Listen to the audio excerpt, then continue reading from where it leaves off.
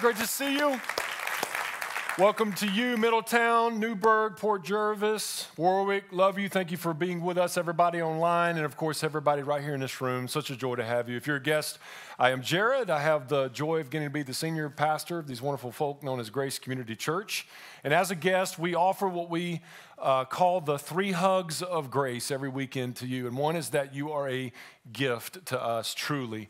Thank you for being here. And then secondly is that you're okay not to be okay. You don't have to put on any kind of mask or play a Christian. No, you just be you. But we hope you don't want to stay in that not okay place. And then thirdly is that we love you enough to tell you the truth, and that capital T truth is Jesus, and it's also the scriptures from Genesis to Revelation, all of it for your life.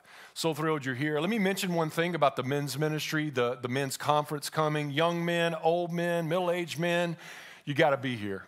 You got to be here for this conference. We're going to have it at all of our locations. We're going to simulcast it, and I have the joy of getting to spend 3 sessions with you on teaching on work and what is work, and I hate my work, or I love my work, or calling, and we're going to deal with all of that. So I hope you'll sign up and join us. But today, we got some revelation. Are you ready for some of this?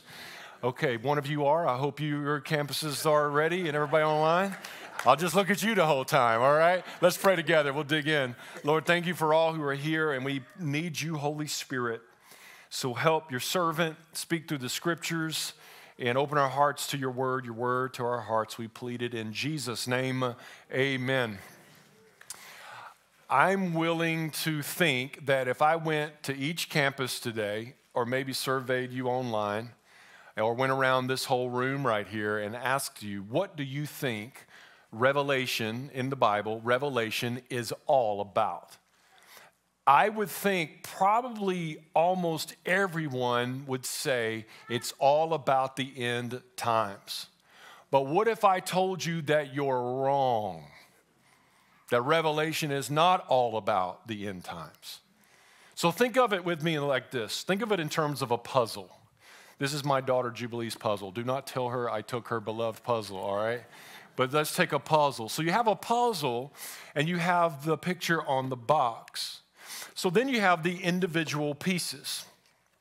So with these individual pieces, when you think of a puzzle, it's not about each individual piece of the puzzle. It's about the picture that comes together when you put all the pieces together. It's about focusing what's on the picture on the box and how all the pieces fit. So Revelation. What tends to happen with Revelation is people go to the letter, and it's a letter, not a book. They go to the letter, and you concentrate on one piece or a couple of pieces, the big pieces. And no wonder that can bring fear. No wonder that can bring confusion, because Revelation is not all about the pieces. Revelation is all about Jesus Christ. It's all about him. And in him, all the pieces come together. Are you with me? So watch this. Let's just jump right in. Revelation chapter 1, verse 1. The revelation of Jesus Christ. John just told us in his introduction what Revelation is all about. It's all about Jesus Christ. We're only 4 words into 22 chapters of a letter. And he says it's all about Jesus Christ. And notice it doesn't say revelations. It's only one revelation, and it's the revelation of Jesus Christ. Jesus is in chapter 1. Jesus is in chapter 22. He's in the beginning, and he's in the end. It's all about Jesus. This word revelation literally means apocalypse. Now, what do you think of when you hear the word apocalypse? Most likely you think of cataclysm, a catastrophe. I know at the Jones house, at our house, whenever we hear the big snow's coming, we call it a snowpocalypse, because everything is coming. It's a cataclysm of snow. And people think that's what apocalypse means. That's not what apocalypse means. The apocalypse of Jesus Christ means the unveiling of Jesus Christ. Apocalypse means unveiling. It means to reveal. You know, Elon Musk's Tesla truck. When that was unveiled, first of all, there was only chatter about it, only words about it, only discussions about it. But you truly saw it for what it was when it was revealed, when it was unveiled. And Revelation reveals and unveils Jesus Christ unlike any other book in the Bible. You know what my prayer is for you today and throughout the next 12 weeks of this series?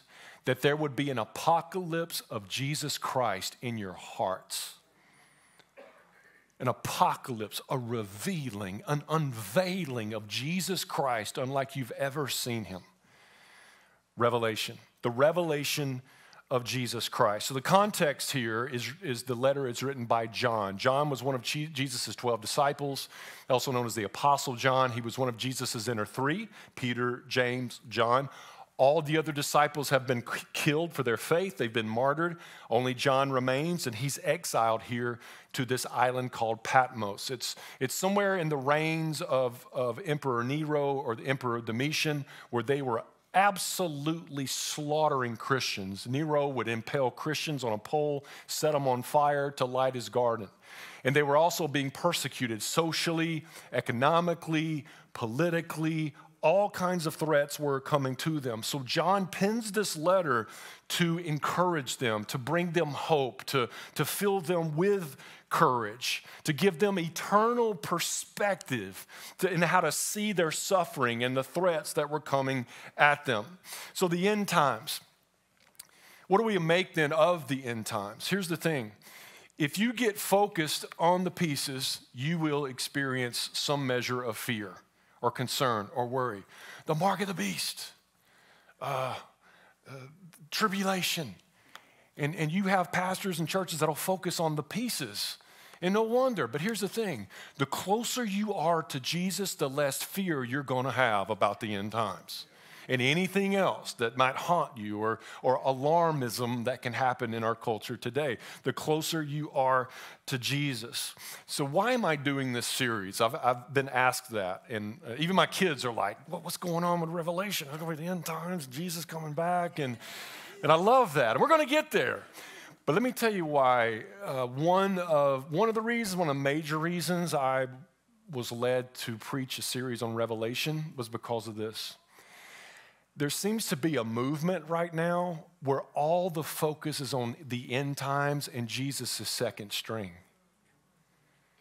And no wonder, if Jesus goes second string and the focus becomes on the end times, of course there's people going to be building bunkers like Mark Zuckerberg for Facebook, all right? You're going to be looking to build bunkers in your life somewhere because it's all ending. No, Jesus is it. He's the point of it all. He's the picture on the box. He is to be the focus and all about him. Now, the end peace times matter too. So let me just say that. The end times, even Jesus said in Matthew chapter 16 that Christians should be on the lookout and recognizing the signs of the times. Absolutely. We should be. And we should be concerned pieces, right? We should be concerned about Gog and Magog and what is that and the mark of the beast and oh my goodness, is it happening right now? Do I have the mark of the beast and all of that? We get so concerned. And that does matter in a sense for our lives. But still we got to remember that it's to be anchored in Jesus. You know, because people will say, yeah, Jesus. But Israel, Pastor. Well, no, let's back off. Let's talk about Jesus. But at the same time, Israel matters and the tribulation matters and all this matters. And so John, after setting the introduction that it's all about Jesus, does go on to say this. The revelation of Jesus Christ, which God gave him to show to his servants the things that must soon take place. He made it known by sending his angel to his servant John, who bore witness to the word of God and to the testimony of Jesus Christ, even to all that he saw. So that phrase, the word of God, this is the scriptures that John had in that day. Often it refers to the Old Testament. But now John has not only the Old Testament, he has a lot of the New Testament. He has the writings of Paul, which we have. He has the writings of Peter, which we have. Most likely the writings of James, which we have. So he's talking about what we have, the Word of God, and the testimony of Christ and who he is to be for us and in the times to come. So the message goes from the Father to the Son to the angel to John to us. It says that these things must soon take place. Now, it doesn't mean soon in the sense it could happen today. I mean, it could happen today. But what he's talking about, that word soon, is where we get the word tachometer. A tachometer is like a tool in which you measure wind velocity, wind speed. Speed is what it's about. In other words, when the end times begin to unfold, whenever that is, it's going to hit and it's going to go fast. Things are going to unfold fast. So that means if anybody's ever sitting around and going, well, when these things really start to happen and matching up with Scripture, I'll get serious about God. No, it's going to be too late for that because things are going to be moving fast. You know, even my kids have asked me, it seems like, you know, the last days and Jesus is coming back. That's been going on for forever. And even 2 Peter talks about that. Peter writes that we shouldn't count it slow, that God's being slow in coming because he's wanting for everybody to repent. And if you think about it, he's not really tarrying in the sense of one day is 1,000 years to God and 1,000 years is one day. So literally Jesus just rose from the grave 2 days ago. So he's holding back, hoping we would repent, you would repent and turn to Christ. He says that he comes to show these things. Interesting that it's not to tell things, it's to show things. Show things which we see in Scripture are symbols, lampstands, bowls, trumpets, the beast, and horns. And then there are all these sevens throughout Revelation. 7 has to do with the number of heaven. Like 7, it means complete and whole and perfect, like this. There are 7 references to the Messiah Christ. There are 7 references to Christ's coming. There are 7 amens, 7 references to prophets, 7 references to the Lord God Almighty, 7 references of one who sits on the throne, 7 churches, 7 letters, 7 lampstands, 7 seals, 7 bowls. I'll stop there. And just for fun, how about this one? The earth represents 4, like the 4 corners of the earth. And you see in Revelation, it takes 7 in the 4 corners of the earth and multiply them. What do you get? 4 sevens, which is what? 28. The Lamb of God is mentioned 28 times in the book of Revelation, showing that Christ is all who connects to earth and will return once again. So this is all the story unfolding for us as he shows these things. And he shows these things to his servants. Now listen. His servants.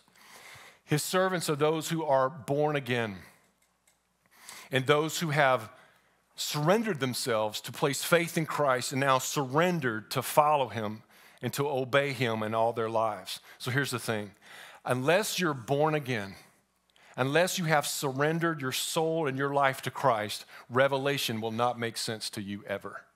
Now, sure, you're going to have some intellectual kind of information. You may know more about end times than Christians do. But here's the thing. It'll never go from your head to your soul.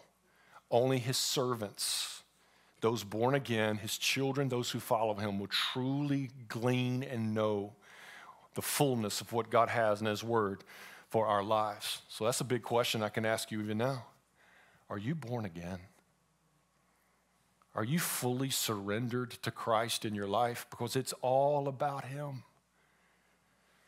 Revelation chapter 1, verse 3. Blessed is the one who reads aloud the words of this prophecy, and blessed are those who hear and who keep what is written in it, for the time is near. I love that word blessed. And we are blessed today because there's a reading you're hearing, and hopefully we're going to be keeping. So if you're here today, aren't you glad you didn't sleep in? Because if you slept in, you wouldn't be blessed today. You wouldn't hear the reading of Revelation. And I'm so glad I get to preach today because I get to read it to you. And then I hope we leave here today all keeping it together so that we're blessed. The word blessed literally means to be envied, to be happy.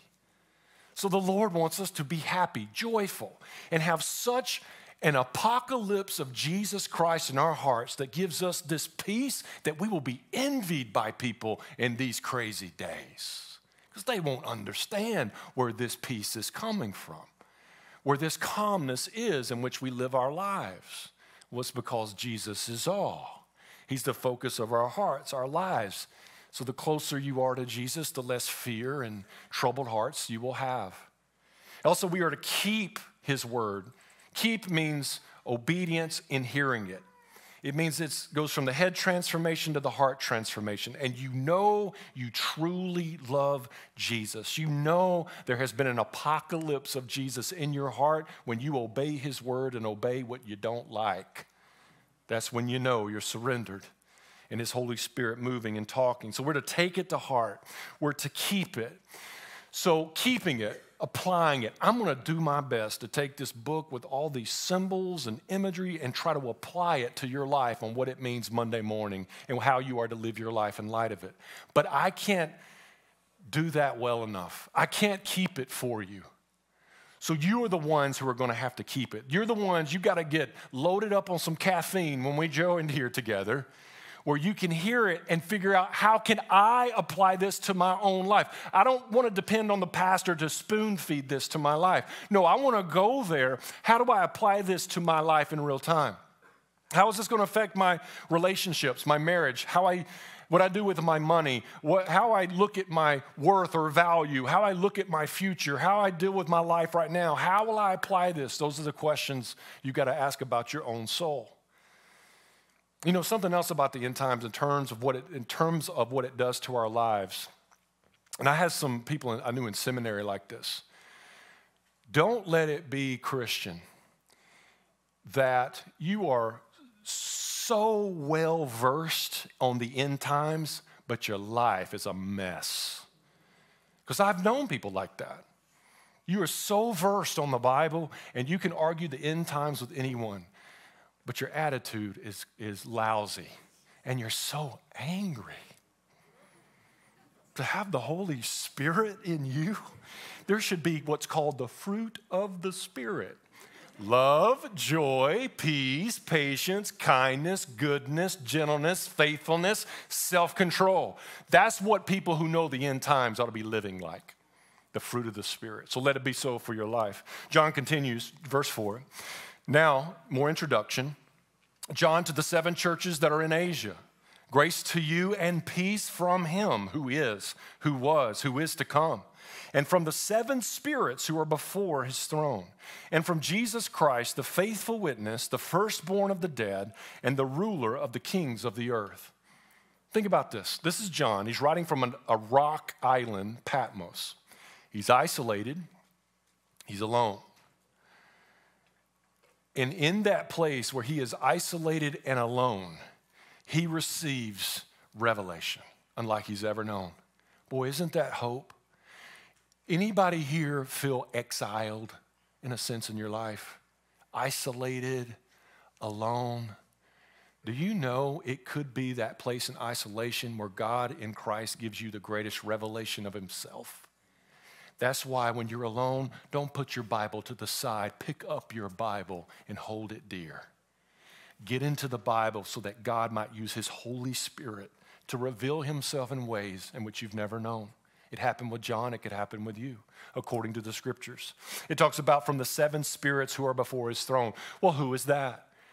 Most commentators believe it's a reference to the Holy Spirit. I believe this is right because the English has a hard time capturing the Greek in which the New Testament was written.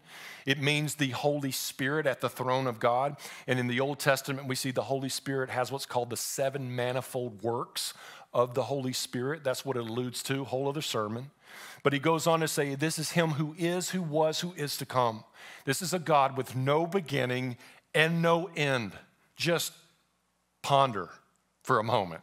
I remember as a kid trying to do that, just trying to think a being with no beginning and no end. It is, I think we're going to, for those born again in Christ who will go to heaven forever, we're going to be plumbing the depths of that reality forever and be in awe and joy of our God who is such a God. He's faithful in the is now because he's faithful in the was then. And he'll be faithful in what's to come. He's saying to God's people and he's saying to you today, he's going to be faithful to you right now in the is. Just like he was faithful in your was.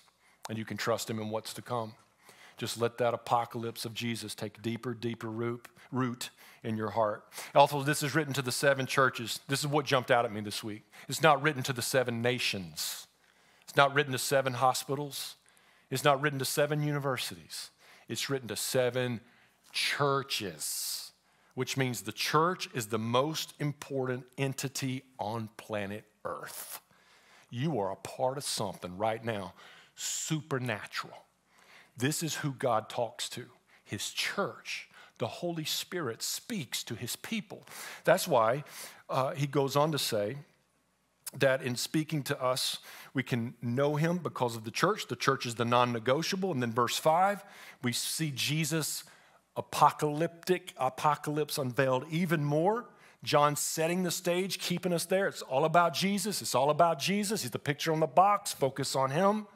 Verse 5, and from Jesus Christ, the faithful witness, the firstborn of the dead, and the ruler of the kings of the earth. 3 titles of Jesus: witness, faithful witness, firstborn of the dead, ruler of the kings of the earth. This would have stirred hope in God's people, in which I hope it would do with you. First of all, he's the faithful witness. We see God in Christ Jesus, the witness, all through the letter of Hebrews alone. We see that when Jesus came sinless, he sympathized with our weaknesses. So when we are weak, Jesus witnessed that he's with us in our weaknesses. He'll give us strength. Also, we see in just Hebrews alone that Jesus was tempted in every way which you and I are tempted, yet he was without sin. So he sympathizes in where we are tempted, and we can find strength to get past those temptations. And also we realize in Hebrews alone that Jesus is one and only. Only through Christ are you given access to the heart and the lap of God. No other religion, no other spirituality. It's all about Jesus.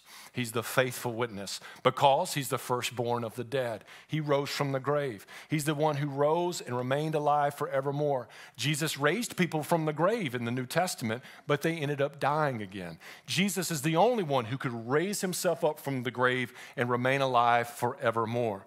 He's Jesus Christ, the apocalyptic one who's given himself to you and to us as salvation to God, making the way right with him so we can have peace with God. And also, he is the ruler of the kings of the earth. This would have given God's people in that day such assurance that the justice of God truly will come in his time, because the rulers of the earth in those days was slaughtering them, persecuting them socially, economically, politically, the whole thing. So for them to read a letter where John says in his loneliness and in his isolation that God rules, Jesus rules over all, it would have given them such hope, because all rulers of the earth are on a leash. Therefore, you don't have to fear election outcomes. God's got it. Everything's moving according to plan.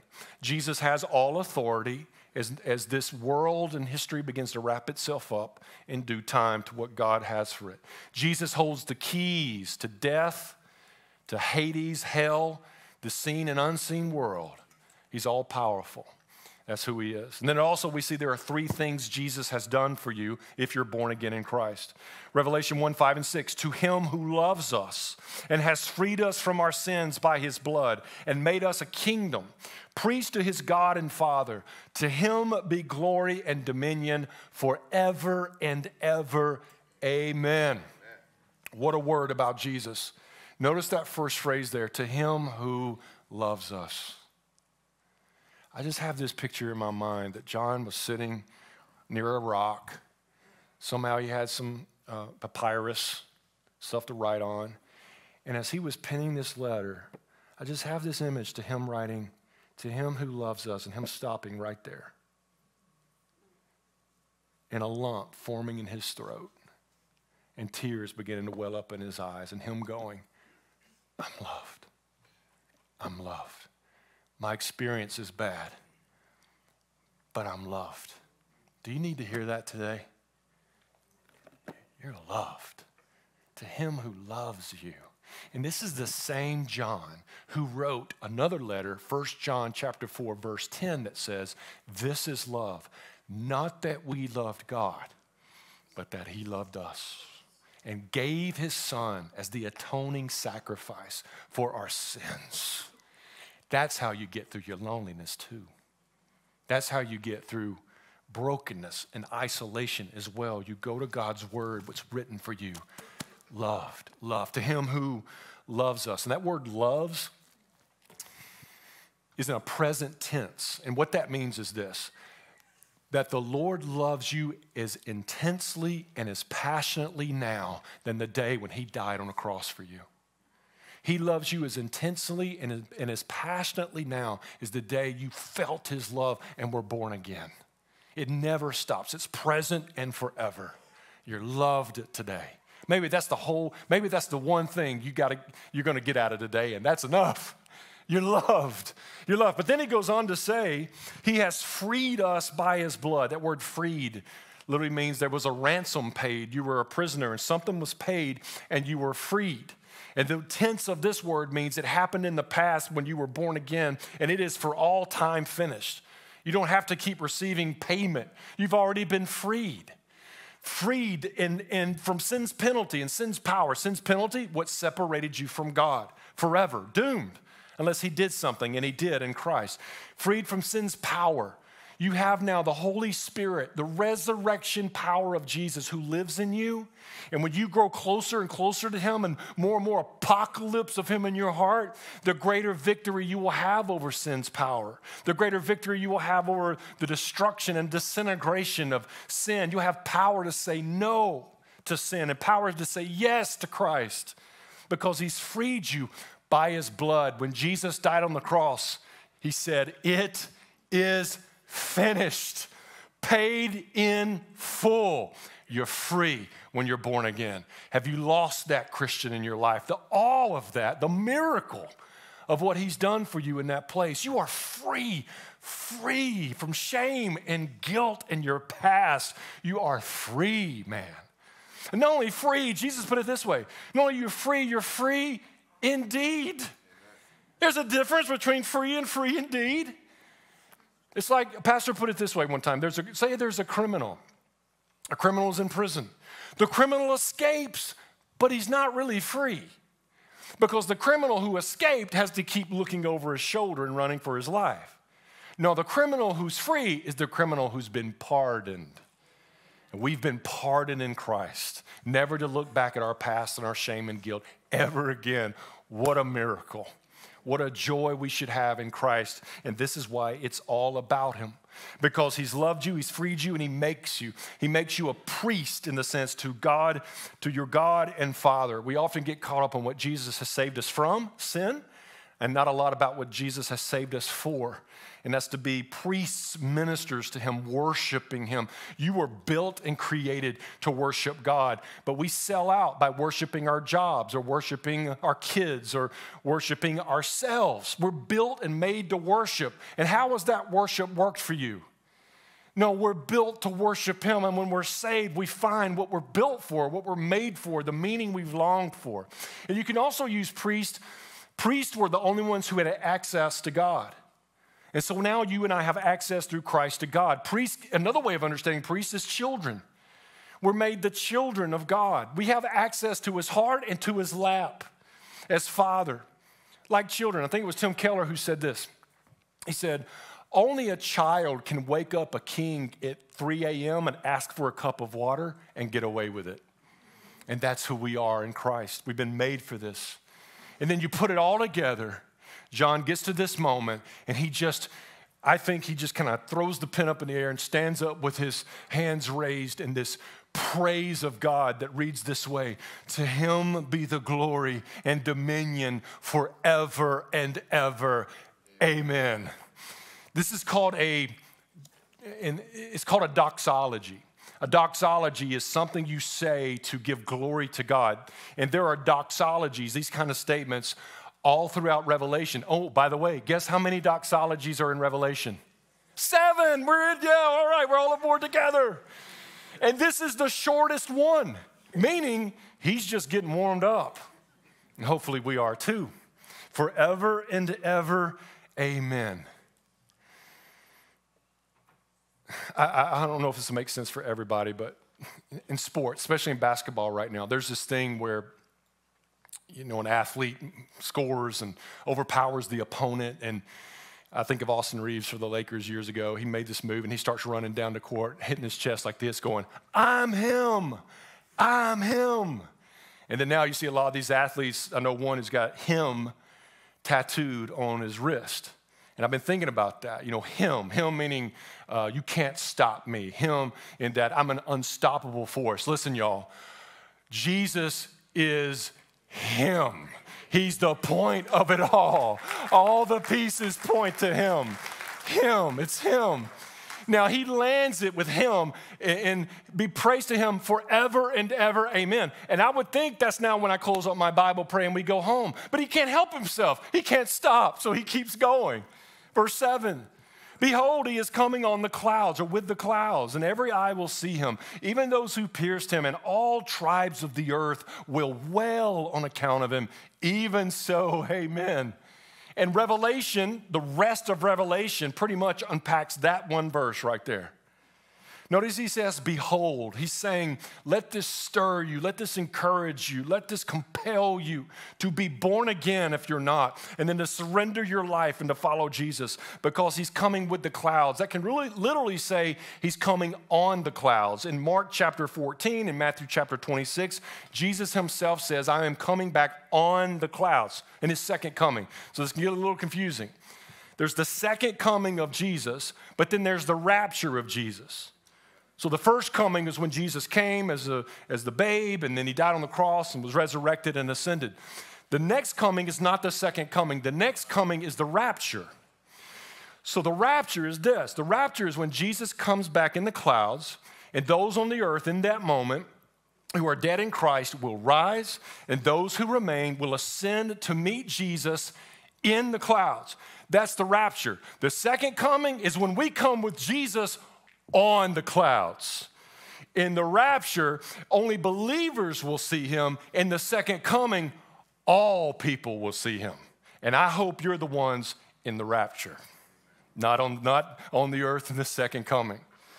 But this is what he's saying. He's coming on the clouds, on the clouds. And then every eye will see him. I don't know what that means. I don't know if it's like social media, every eye will see him. I don't know if it's an unveiling over a 24-hour period that all will see him. I don't know if it's like a lightning strike, something supernatural, and all will see him. It's kind of fun to, what could that be? We don't know. Even those who pierced him will see him. Now, that's interesting that John just kind of dropped that in there. It doesn't really match with all the other things he's saying.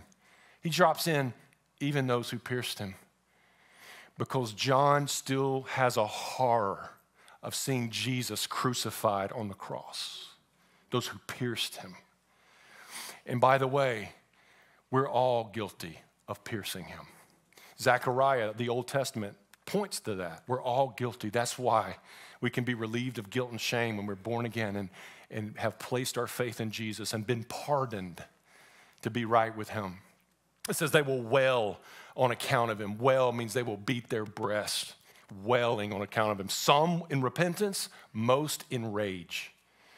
This is all my years of being a Christian and pastor, the one thing that's always struck me throughout Revelation is when cataclysm actually begins to happen, catastrophe by God begins to happen, and humanity there on the earth realize it's God that's unveiling, releasing this cataclysm and catastrophe. I would think anybody on the earth in that day would go, oh my, it is God. He's true to his word. And you drop to your knees and you repent. Nope. What you see on repeat every time is those who remained still did not repent. It is as if they got angrier at God. So beware if anybody has thinking like, wow, when that kind of stuff begins to happen, then I believe. No, you won't. You're probably going to get angrier or angry and reject him even more. They will wail on account of him. And it says, even so, amen. Now this is fun.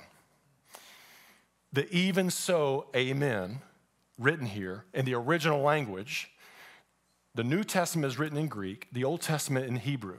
So what John does here in his letter is this. The words even so is in Greek, but he writes amen in Hebrew. What is he after here? Well, even so in Greek means yes, absolutely. The word amen in Hebrew means certain. So what he just did here is say this. It is absolutely certain that things are going to go down just like that. God is true to his word. Jesus is coming again. He's him.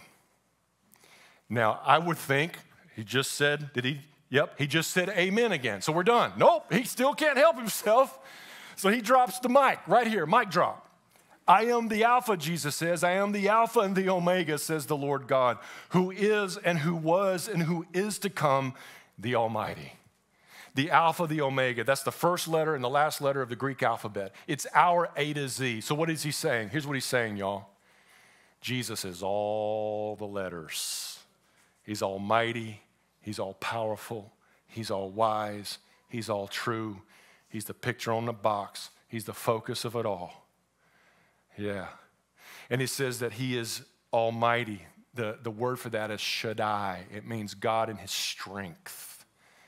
And you're invited to experience his strength as there's more and more of an apocalypse in you to him.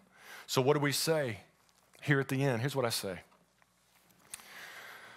What else and who else is there to live for? Who else? All pieces point to him. It's all about him. He's him. But is he him to you? Let's pray together.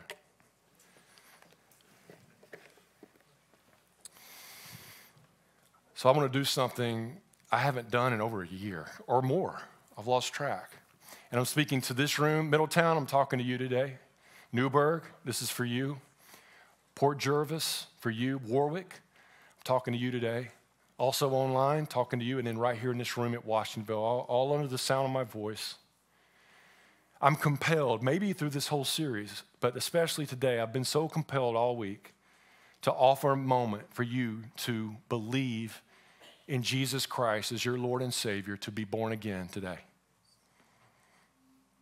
Everybody on the sound of my voice watching this right now from our locations in this room, and here's why. You just heard in an introduction from John, the revelation of Jesus Christ. Meaning this, you may never hear a revelation about Jesus like this ever again. This is your moment.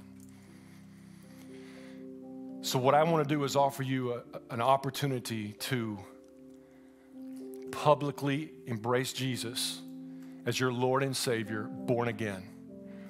And this is for the first time. This is not like a recommitment of your life. This is for those, for the first time you haven't believed. And today you're saying, I'm placing my faith in Jesus, knowing that he lived, he died for my sin, he rose again, he is coming back. And through my faith in him, that I cannot save myself. I'm not good enough, but I'm also not bad enough. That he saves me in it all, and through him I am made right with God and his child, set free, pardoned forever. Boy, who else and what else is there to live for? So this opportunity is for you in just a moment. I'm going to ask you to raise your hand, and this will just be between you and me, and then right there I want to invite the lead pastors there at the campuses. Leads, if you'll go ahead and just kind of walk up to the platform there. So right here in this room and at the other campuses there with your lead pastor and those online, just in a moment, I want to invite you just to lift your hand between us. And in so doing, I want you to picture it like this. The apocalyptic hand of Jesus reaching down for you, and you're simply reaching up to take his hand. That's the symbol of what this could be for you, a moment to never forget. So right now, if there's anyone you're saying today, I believe. Today, I'm placing my faith in Jesus. I believe to give him my life and to follow him with all my heart. If that's you, would you raise your hand right now and just say, that's me, that's me. Right here in Washingtonville, Middletown, where you are, go ahead and raise your hand, like taking the hand of Jesus. Warwick, raise that hand high so he can see you there. Newburgh, raise that hand. Port Jervis, raise that hand high. Right there on online, tap that hand. So that's me today. Let your lead pastor see you so we can celebrate with you. And then right here in Washingtonville, lift that hand. Let me see all over our room, all over the rooms at all of our campuses. To God be praise. To God be praise. Hands high. To God be praise. All over our rooms. To God be praise. Grace Community Church, we have new brothers and sisters in Christ today.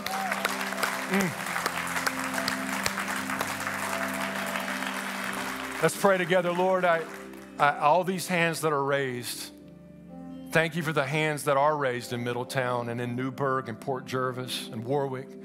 Thank you for the hands that are raised there online, and thank you for the hands raised here in Washingtonville, Lord, those who have been moved from darkness into the kingdom of light. What a miracle. I pray over those who lifted their hands. May they sense the miracle of what has happened in their heart today, an apocalypse of Jesus that you have gifted them today. From death to life today. I pray a covering over them. I pray they would grow in you and follow you. I pray you protect them from the enemy's lies and attacks, that I'm sure the enemy does not like this today. And so, Lord, may they keep their eye on you. Thank you for our church that loves you, Jesus. And we praise you, Jesus, today. You are worthy and you are worth it all, Jesus. To you be the glory. Hear our song now to you. In Jesus' name I pray. We all said, amen.